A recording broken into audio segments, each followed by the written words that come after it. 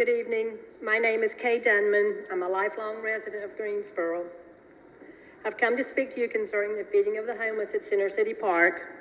Our church started reaching out to homeless over 13 years ago. One of our members and her son were riding through town and saw the homeless in the park. Her son said, "Let's bring them coffee one Sunday." From that, the ministry was born. We started with peanut butter and jelly sandwiches and coffee. And today, many other organizations have joined with us with feeding and providing clothing, blankets, coats, and tents. My group provides a lunch bag to go and also a hot meal for breakfast. They get a sandwich, a juice, peanut butter cracker, chips, and a sweet.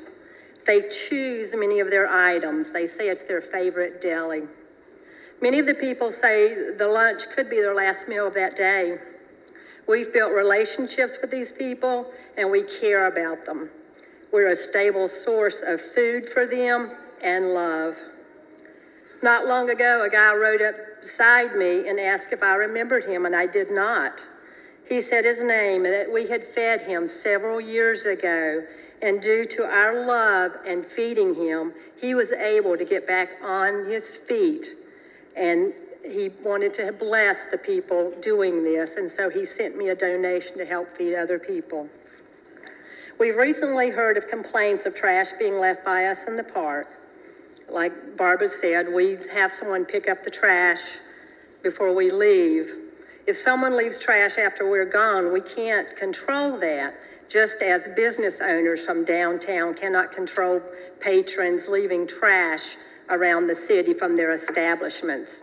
I was leaving the Tanger Center a couple of weekends ago, and when we walked out, there were water bottles, masks, and napkins on the ground as we walked out of the theater. Is Tanger going to be responsible for this? Unfortunately, some people just don't care about how our city looks, and that's not a socioeconomical thing. We serve at the park on Sunday morning around 7:30 a.m., and we're usually finished by 9 a.m. There are very few people out, and very few businesses are open, so this does not cause any interruptions in our city. The homeless issue is a very complex issue, one that needs to be addressed, especially with our current economy and the rising food and housing costs in our city and country.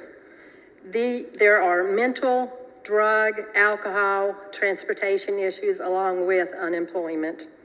I would like to ask how we have become so heartless as a society that we cannot show love and compassion to help other people who are struggling in life without imposing fines and requiring licenses. Proverbs 14:31 says, "Those who oppress the poor insult their maker, but helping the poor honors them." I would just ask that you guys would come and join us in helping with this problem in Greensboro. Thank you.